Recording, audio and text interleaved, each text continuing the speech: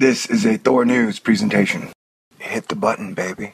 THORNEWS presents the mounds of molten lava flowing from them converging, crawling towards homes. How long is it going to go on? Disaster with no end in sight. How bad could it get? Do we know? This is mind-blowing stuff. I recently read a story. Hawaii's big island remains under high alert. We're going to get right to our top story on this Sunday, the active volcanoes. Unfolding disaster. Growing threat to life. That could get even worse. And just a few moments ago, a volcano has erupted again. The earth literally shifting underneath. Kilauea, this is a very active volcano. There is no end in sight to the eruptions, sending a mountain of spattering lava ominously crawling down neighborhood streets. Burning through trees and bubbling up in neighborhoods miles away. One of the first fissures erupted this week miles away from the Kilauea volcano. Yeah, it's amazing to see the sheer power that nature has when things really come together in this way. It was so powerful. It was thunderous. I mean, it was just like...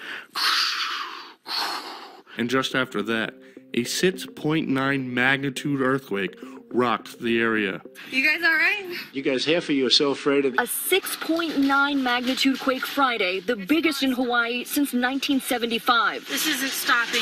Come here, son. This man grabbing his baby as his home started to shake. Oh my God, guys. Hundreds of earthquakes as well. Guys need to evacuate now. It's like a war zone. Sparks violently spurting into the air with two new lava vents erupting overnight. Yes, that's right. The lava poured out onto neighborhood streets, stacking up to almost 10 feet tall in some places. Forcing many people to flee their homes as lava moves downhill, burning everything in its path. A state of emergency is in place. Some smaller cracks open in the streets that officials are keeping a very close eye on this morning. This one, I can fit my whole hand inside. And this crack comes like this, comes around. And this is not no small cracks. These are good. Oh, we felt that earthquake too. Yeah, foundation shifted. We have some new video just coming in, a view of a new fissure, a crack in the earth from which lava is spewing forth, one of many new fissures that's opened up. You just take a look at that mess that's on television right now. It is a total catastrophe. Yeah, look at this new aerial footage of lava flowing into electrical lines, which then explode. You have an administration fighting to protect. This lava has left a path of destruction as it flows into streets and people's homes. Hawaii's governor activating the National Guard to help the community get to safety. 10 fissures now open, all running along a line here in these two neighborhoods. When I saw the number, I said, there must be a mistake. How can that happen? Caused, we're told, by the underground shifting of the magma. And there are still several vents, which are openings in the Earth's surface, spewing fire, steam, and lava. We could hear the lava exploding right from the house. You know, and just erupting like a jet engine, and then it sounded like bombs. 4 volcanic vents have opened up. 3 of the vents opened up near a residential area. The other opened up in a forest where the bubbling lava has burned trees and bushes to the ground. The advance is relentless and unpredictable, changing direction without notice. Making all this worse, these fissures are also spewing toxic gas into the air. And that's what we're seeing here, is all of that gas, ash, and magma rising up through the surface. Concerned, they've set up roadblock after roadblock like this, cars lining up with people being turned away, told the air quality makes it too dangerous to get much closer. In fact, mandatory evacuations are in place for more than 1,000 residents. With no idea when they may return. Okay, we're out of here. Okay, mandatory evacuations underway. The police came down our driveway and just said we had to get out. Police keeping Haas and other residents out, pointing to the risk not only from the eruptions, but from toxic sulfur dioxide gas still pouring into the air. The toxic fumes still hanging in the air, this morning creating what officials call an immediate threat to life. I smelt it and I ran to the corner, and that's when I ran into a military officer that told me that it's smoking, and I sure as heck enough take the turn, and one of my favorite streets at least was on fire. It was really intense. There was a lot of people moving around going this way and that way, and people aren't sure if they need to get to their house or where it was at, or like nobody really knew what was happening until I took that aerial footage.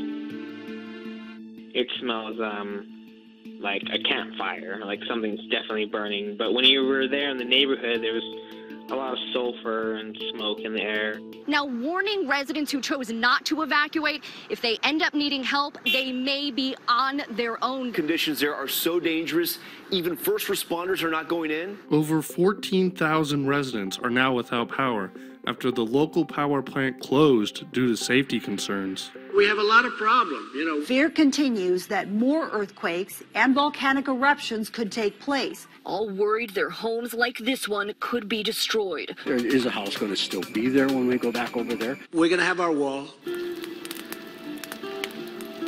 And it doesn't stop here. As earthquakes and eruptions continue from the Mount Kilauea volcano. With officials anticipating more eruptions and more earthquakes. Which means this could last for weeks. And how long is it going to go on? Disaster with no end in sight. There is no end in sight to the eruptions. How bad could it get? Do we know? Nothing can survive this smoldering blanket. The National Guard is set up and ready here for the possibility of more evacuations because they have no way of knowing where the ground could open up next. This magma will continue to rise, and it'll take any exit it can find outside of this volcano. This ash cloud can really affect weather for a period of time to the point where we're now saying it's affecting the climate. Yeah. Which will play a role. Check it out in triple-digit heat. We're really toasting things up in some areas. The Tinder Fire near Payson, Arizona, exploding in size from just a few hundred acres to more than 8,000 acres since it sparked up late last week. The eruption comes after hundreds of earthquakes rocked the area since Monday. Notice here, they're falling out of the sky. That's the ash that comes down, the white stuff that you see, and that stuff doesn't go away. I mean, it's little pieces of rock, you know, It's not like it's going to melt or evaporate into the atmosphere, so that can cause huge problems in the near term. Shaking the island and spewing molten rocks and dangerous gas into neighborhoods. Not even just the areas around it. It can travel really long distances depending on how fast that wind is blowing and especially how small those particles are.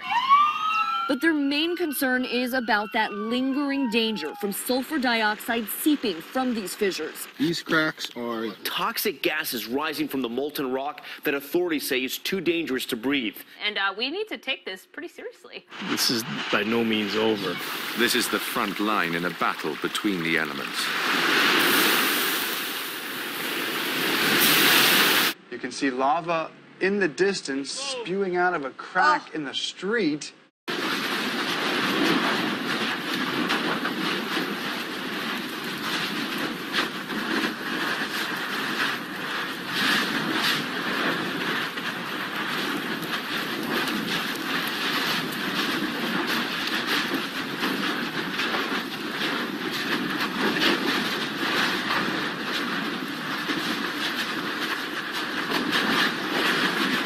Downside of paradise. Living in paradise. Terrifying. Pack up your surfboard and move along.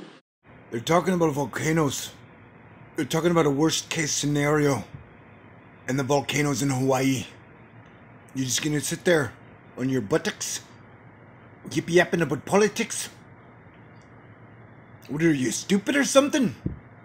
But this is when things here get really crazy. This substance here called pyroclastic flow. This is the really thick lava that comes out. This can travel up to 400 miles per hour. And this is so hot. We're talking like 2,000 degrees Fahrenheit that it will literally demolish anything in its path. So these are not something that you want to take a chance with. Schools and several roads have been closed. But look, Google this word, pyroclastic flow. And if you are ever called to evacuate for this reason, you should probably listen. Do it. Yeah. Do it. So as you may or may not know, the Atlantic hurricane season technically starts on June 1st. That's a fight.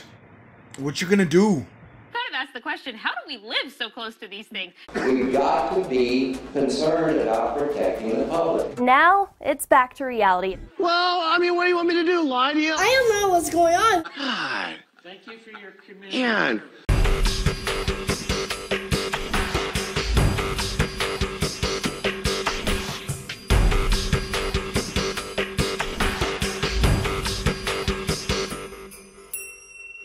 Stay cool. This is a THORNEWS presentation. Hit the button, baby.